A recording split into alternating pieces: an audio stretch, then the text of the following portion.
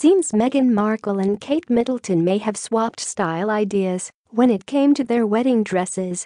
Meghan flaunted her gown during her wedding on Saturday, May 19, and we couldn't help but compare the stunning number to that of Kate's back in April 2011. Scroll down to learn their differences and similarities. They were both long sleeve. It makes sense that both women wore long sleeves on their wedding day, especially since it's typical for a royal to cover up. Also, many royal brides in the past have worn long-sleeved dresses. We think it's so classy and elegant. They both had very long trains just like Kate's dress. Meghan's dress was made even more dramatic with its extremely long train. Kate's was 8.85 feet long. We think Meghan's may have been a little bit shorter than Kate's, however. They were both accompanied by gorgeous veils. Both Kate and Meghan stole the show with their stunning veils that on their wedding days. The best part? Both of their veils were adorned with memorable flowers. However, Meghan's veil was way longer than Kate's, 16 feet to be exact. Kate opted for a shorter veil on her wedding day.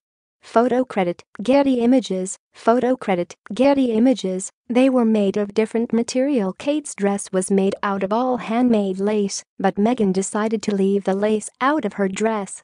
Following extensive research by Ms. Wade Keller in fabric mills throughout Europe, an exclusive double-bonded silk Katie was developed. Perfect for the round sculptural look required, the silk Katie has a soft matte luster, whilst the bonding process and pure white color chosen by Ms. Markle and Ms. Wade Keller bring a fresh modernity to the dress, Kensington Palace said of the fabric for Meghan's dress. They were designed by different people. Kate's dress was designed by Alexander McQueen, and Meghan's dress was designed by Claire Wade Keller, who is the first female designer of Givenchy. They were both gorgeous despite the similarities and differences in both gowns. They are both absolutely stunning, and both Meghan and Kate looked beautiful at their respective nuptials. Join our Facebook group for the latest updates on Kate Middleton, Prince William, and all things royal. More on the royal wedding. Prince Harry and Meghan Markle's first kiss after their royal wedding was magical. See the pics.